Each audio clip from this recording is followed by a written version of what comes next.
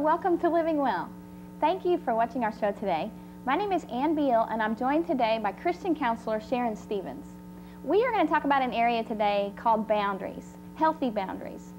Maybe your life today feels a little out of control. You feel like everybody else runs it and you don't really have any say about anything.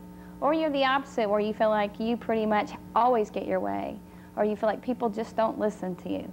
That is boundaries, and we're going to talk to you about how to have healthy boundaries, not only how to establish them, but how to live in them respectfully and to treat others well. Thanks for watching us, and we'll hope you'll stay for the whole show. Sharon, can you give us a definition of what a boundary really is? What would you call a boundary? Well, boundaries define who we are. We define what we will allow, what we will not allow, what we choose, what we will not choose. This is what sets us apart and how we know who we are with our boundaries. And two analogies that have been used is like a fence on a property is a boundary, and a fence has a gate. So your personal boundaries, you are to be in charge of the gate on that fence as to what you allow in and what you do not allow in. Another analogy for a boundary is a cell membrane. And the cells in our body have membrane that is permeable, and that allows it to let the good in and then let the bad out. And so that's what we're to do with our boundaries, is receive love. Not let our boundaries be walls where we keep love out, right, but that we let love and good things in, but that we also get rid of the bad. You know, I like your analogy about a property line. We've just been looking for land and have just bought land, and we spent a lot of time trying to figure out, you know, they have all these different sizes, 1 acre, 2.5, 3, and they all seem smaller than, you know, 3 acres seemed like a lot of land to me. So when they actually mark it off for you and show you what exactly is your land and what's not your land, and that's a real clear line for us to know when we look at physical properties, what a boundary is. Or like when we kid around about kids and we say we draw that line, do not go across the curb into the road, and they step on the line. I mean, that's a boundary too. So I like that analogy. You know, you talked about the fence, letting the good in and letting the good out. The fence is the boundary. The gate is the boundary. Can you give us an idea of what your opinion is on how you would go about, it sounds good, letting the good in and keeping the bad out, but how would someone go about that? Well, boundaries are about taking ownership and responsibility for our lives. And so we have to be willing to trust in relationships. And that's an example of letting the good in.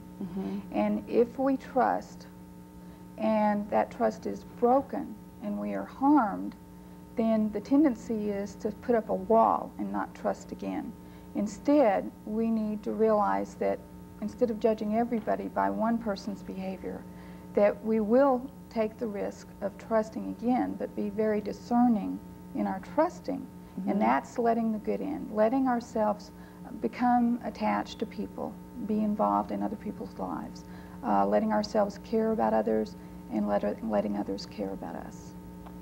So a boundary in relationships is deciding who we will be in relationship with and who we won't. Yes. What are other kinds of boundaries? I know skin is a boundary. Who can touch us and who can't? That's a boundary.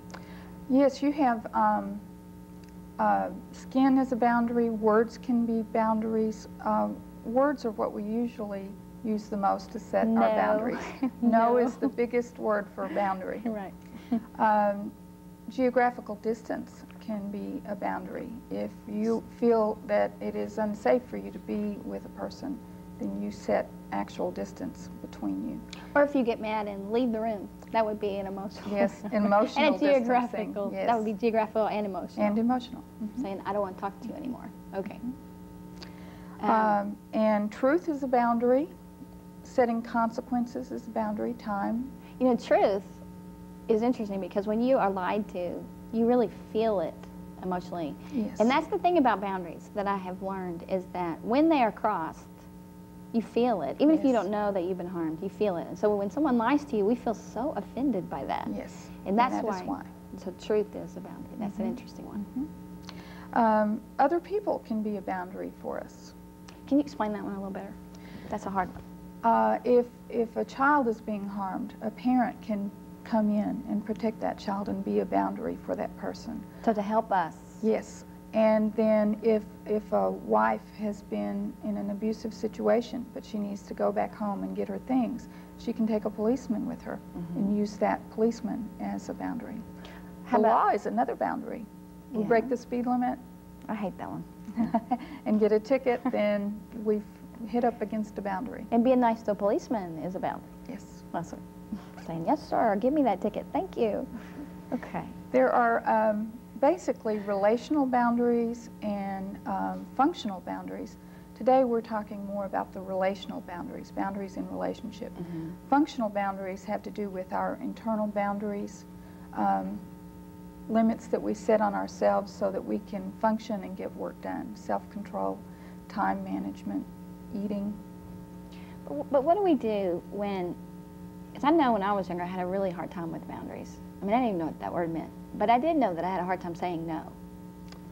And that was very tough for me to learn that it was okay when I really couldn't do something, or I really didn't want to go to something, or I really didn't like that food, to say, no, I don't really want to go to that movie. It scares me to death. I don't want to see something scary. I'd like to see a romance. Because of the fear that they would say, you're so boring, you know? And so that was tough. What if you say no? Because I know many times I would say, you know, I don't really want to go see that movie. It's scary. And they're like, oh, that's so silly. It's not that scary. It'll be no big deal, you know? And so they kind of override what you just said. They negate any decision that you made. And if you have a tough time with no already, it's really hard to do that. Yes, it sounds like it was hard for you to even say that to begin with, and then once they come back with something else, then the strength wasn't there to say it again. We are not born with boundaries. Boundaries are something we are meant to learn in relationship. So in developing our relationships early in life, between probably by the time we're 3 to 5 years old, according to how our no was treated at the toddler to 3-year-old stage, if someone became angry when we said no, or withdrew their affection when we said no, we got afraid of our no. And so we would go along in order to be able to keep that sense of attachment with the person. And so basically later in life we have to learn that it is okay to say no. We have to unlearn that behavior and learn that it is okay to say no, and that it is okay to require people to honor our no. And so in a situation like that, the growth area for that person would be to come back and say, I need you to really hear me. I really do not want to see that show. Now your choice is, we can not go to the show, we can go to a different show, or you can go to that show by yourself, but I really do not want to see that show.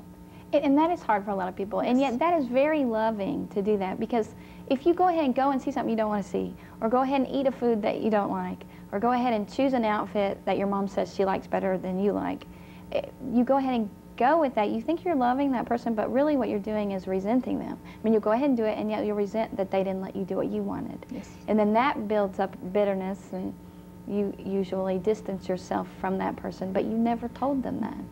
You cannot be as close to a person if you are not feeling the freedom to make your own choices. If you're making your decisions based on what their reaction is going to be, instead of on what is the right thing or the best thing for me to do in this situation. And that's the point of learning healthy boundaries, is so that we can be freed up to make our choices on what is the right or best thing to do, not based on fear of someone else's reaction or a fear of taking on false guilt because of the way they make us feel, or we think that they make us feel. Because it's interesting, you know, you talked about children with parents overriding what they say or negating what they say, but adults do that too. So it's so yes, you need to learn to say yes and learn to say no at the correct times, but being aware that the adults are probably still going to do the same things that you felt as a child, which is they're going to pout, or they're going to get angry, or they're going to, you know, ignore you, be cold, you know, play that I don't want to hear you game, whatever, push you away. And instead of going, oh, okay, I'll do what you want, you keep that boundary and say, you know what, I know that you don't like this, but I still don't want to do this. And I know that you're not talking to me right now because you're upset with me, but I didn't mean to hurt you by what I wanted. I just wanted you to know that I'm different from you. And we are just different, isn't that right? Everybody's just made differently, and a boundary is more just saying, you know, we're all made different. You like chocolate, I like vanilla. You like this pattern on a wallpaper, I don't. And that's a difference. And that's being honest enough to say, I'm made different from you, and I really don't like that, is a way of loving them, by being honest. When we say yes on the outside, but we're feeling no on the inside, that creates an internal anxiety and stress for us. And we feel like we're giving up part of ourselves, because in truth we are. We're giving that other person more control that we are meant to have on our choices. And what happens to you when you do that? As you said, when you give more that you can freely give without feeling resentment, you build up a resentment, and it builds and builds until usually it can be one small thing that they ask and you just blow because of all the resentment you've stored, when what you need to do is deal with each situation as it comes up and answer truthfully and honestly about what you want to do, want to give, and to be able to give freely from the heart. The proverb is, guard your heart with all diligence. So don't make decisions that are going to create resentment because you're overgiving.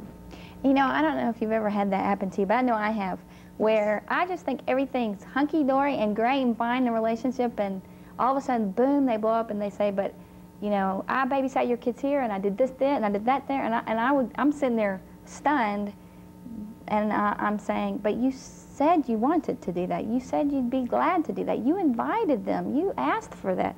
I never would have expected you to do that, but because you told me it was fine, I believed you and didn't know that you were upset with me at all.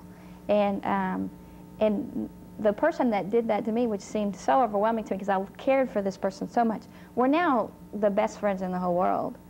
But I had to figure out over time that, wait a minute, she doesn't always tell me the truth. She'll say yes to almost anything I ask. And I had to learn to ask a second time and say, no, wait a minute. Did you have anything else planned? Is this something that is really convenient for you? And sometimes she'd say, well, no, it's not really convenient. I had planned on going to lunch with someone else. And I'd be like, well, do that. And it's tough. It's almost like you have to read people's minds, which we cannot do. And so when someone doesn't tell us truthful things because they're afraid we're not going to like them, it makes it very hard for us. Yes, and then they become the boundary invader when they blow up, like that person did with you. Right. She has then invaded your boundaries, and she's trying to make you responsible for her inability to set limits and to give you honest answers. Right, and we become boundary invaders when we didn't even know it. We're continuing our discussion on healthy boundaries. We're going to get into a more practical aspect about how you actually do boundaries without hurting another person, how you actually live within the boundaries that you set. So stay here and we'll be right back to discuss that.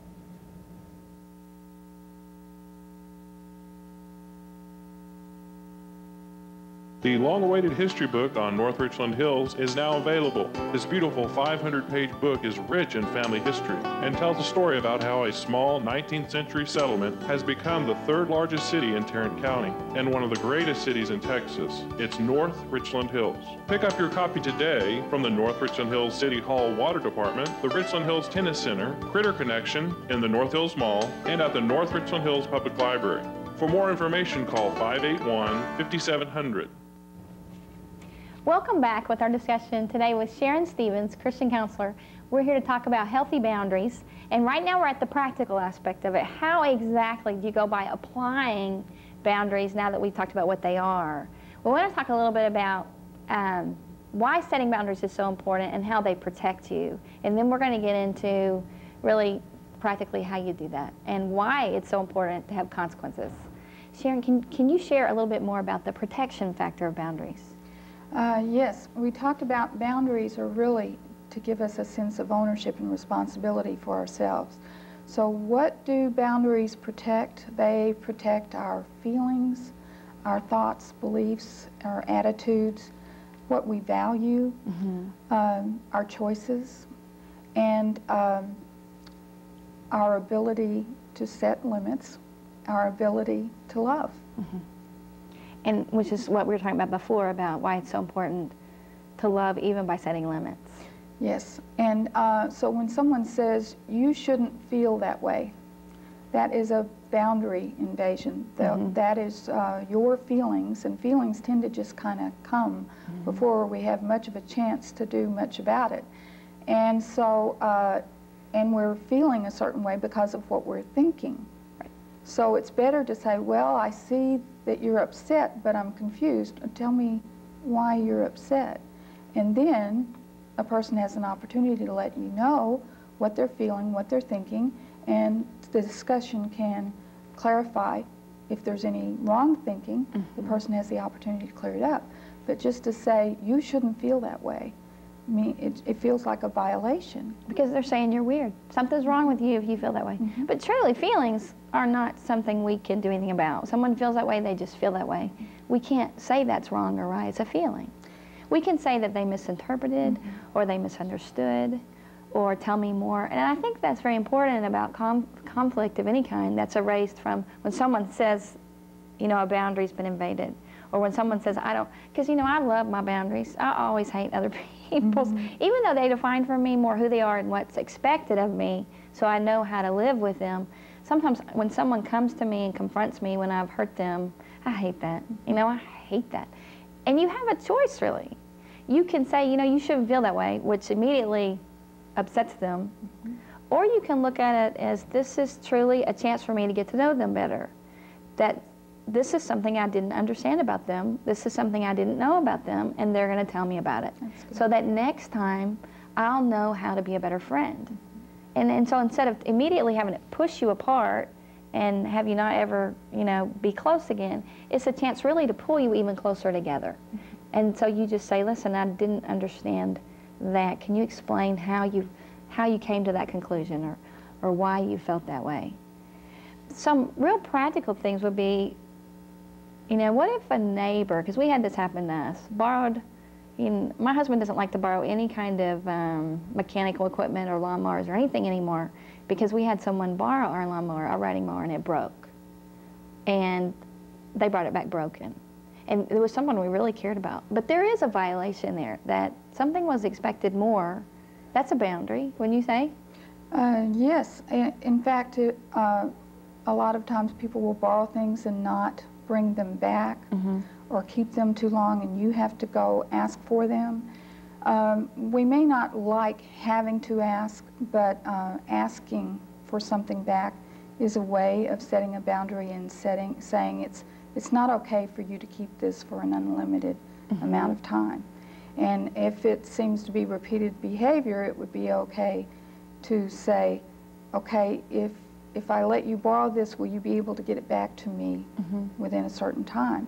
And at a certain point to say, you know, I really don't think I can loan you things anymore, because my experience with you has been that I don't get them back, and I might need this before you manage to get it back to me. Which will probably upset them. Yes. And so to explain it, and I think that's one of the most important things when you set boundaries, is to do it with kindness and love. Because we don't want to hurt them, we just want to be honest about how they're affecting us. And that is a hard thing. Can you think of another example where a friend or a neighbor or someone that you work with might invade your boundary? When they have expectations of us as a friend or a co-worker, and then all of a sudden you're experiencing some emotional distancing, but you don't know why. And then you go to them and they say, well, you know, if you were a really good friend, you would have remembered my birthday. And you go, oh, so that's what this is about. I am so sorry. And there again, as you said with conflict resolution, it's okay for you to say, you know, I didn't realize that it was that important to you that I remember your birthday, but I will know this for next year, and you know, I'll want to honor that. But we need to also take ownership of if we have expectations, they're our expectations, and we may need to communicate our expectations. Which happens at work a lot, really. Yes. They expect, especially if you don't have a job description. So you should always have a job description. But you find that people expect more out of you than you can give. And it's hard to go back and say, no, I can't do that in an hour. I really need 2 days. And so we talked about why boundaries, setting boundaries is so important in order to protect us. And we do that by being honest and upfront with kindness and love. You know, people talk about being honest, but it's better to do it with kindness because people respond better when we do it kindly. But how about why consequences are so important? Let's say people keep crossing your boundary, like the person who borrowed the mechanical equipment, and the first time you talked to him, you said, okay, you can borrow it if you promise to return it in a certain amount of time. So you've given them chances based on being honest with what you need, and they keep violating that. The consequences would be either not let them borrow it anymore, or, you know, that would be a consequence. Yes. Why are consequences so important? Consequences tell the other person that we are serious about our boundaries. We are serious about protecting or setting a limit on what we will allow and what we will not allow. Without consequences, we can say it all we want, but nothing may change. Right. And so sometimes it takes consequences to make that change happen in relationship. It's like, the analogy used is that it's like the barbs on the wire on a fence. Consequences are the barbs on the fence. It keeps you away. So you don't care. Keep you honoring the boundary. It's really a teaching moment. Yes. And I know, and we've had teen court on before, and we were talking about teenagers, kids in general, when they have parents set boundaries with them. So often it's hard to be consistent with those boundaries, with the consequences of boundary crossing. But if you don't, then the children don't learn. And I know for me that I have learned that they trust what I say now, and they have learned that I mean what I say. They have also learned that based on certain things that they do, another thing that's not pleasant will happen if they cross that boundary. But if they do follow directions and do follow the boundaries, good things happen. And they've learned that. And so from certain, like a child when he runs out on the road, he can almost be hit by a car. Teenagers, when they steal from Walmart or someplace like that, when they get caught and then they have to do hours and go to court and all that, consequences are important because they won't learn from that. And it's unfortunate really that we're made that way, that we have to feel the pain before we change. We just don't. So if you remove consequences from a person, you're actually removing the teachable moment for them. And that means they'll have to repeat it before they'll learn it. Yes. They'll have to repeat it without you around when you don't actually remove the consequence before they can learn. Consequences to actions being taught by parents to children will help them learn about life and reality, because when they make choices later in life as adults, there will be consequences to their choices. So parents do children a disfavor if they do not teach them by consequences. They're teaching them something that is not true about life and reality, and they can grow up expecting not to experience consequences to their poor choices. And yet even when they grow up, it can be a parent or a friend that removes the consequences. It can be a spouse. Yes. You know, if you have an alcoholic or abusive husband, the first time he hits you, if you don't do something about it, well, he may hit you again. Or if a child, you know, goes out and steals, if you don't do something about it, he'll do it again. Whereas if you don't remove those consequences and let them, and that's hard for a parent as the children grow up, and it can be very hard for a spouse who truly loves their husband and hates to see them harmed. And yet it's exactly that harm. It's not harm, it's hurt. Harm is when something is really bad for us. Hurt is just what we feel when certain things happen. And good things can happen. It can be hurtful. I know I hate when bad things happen that help me grow. It's painful. And we need pain to grow. Mm-hmm. Where did you get most of your ideas from boundaries? Was it from a book? Was it from experience? Or is it both? I mean, if you had to point our watchers to some resources. I noticed you have the boundaries books here. Yes. The boundaries book that I've used when I've taught groups on boundaries is by Dr. Henry Cloud and Dr. John Townsend. You can hold it up. And the name of it is Boundaries. When to say yes, when to say no, how to take control of your life. I've liked their treatment of it because they also explain how boundaries develop, what type of boundary conflicts that we tend to have, and they give a practical way for how to grow in boundaries. It can be as simple as someone saying, that was a great movie, and someone else saying, what are you talking about? That was a horrible movie. And that does happen. And so boundaries with that can be just clearing up what's really going on in that conversation. Someone may have said something and stated it as if it's a fact, when in truth it was their opinion. So if you say, oh, so you liked that movie. Oh, well, I really didn't like it.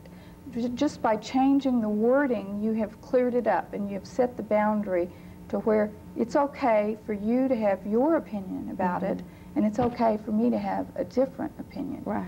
Otherwise, it feels like a violation if you say, that's a great movie, and someone else says, that was a stupid movie. What are you talking about? And they're offended, probably, that you like it. And they're offended by that. And if you can move it from there. And that's, you know, Cloud and Townsend in their book, one of the things, I had been studying boundaries without that term for a long time, and I like that they made it so simple. Yes. And I wish I'd written it, but I didn't. They put it in such simple terms, and they also, which was the most important thing to me, because of the way I used to be, explained why it's so important and why it's loving, and explain it from a way to see that this truly is a very loving thing to do, to set boundaries for ourselves and to have our own desires. And that's not selfish. It's actually loving.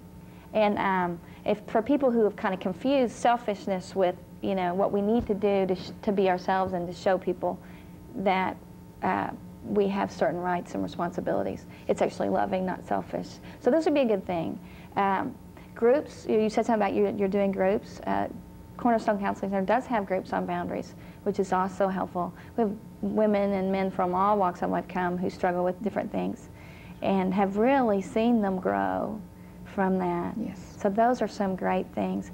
I do know that I'm constantly learning how to better hone my boundary skills. Once I got down my boundaries, then I really got to the point of how I was invading other people's. And I think I'm more aware of that now because I see it so often.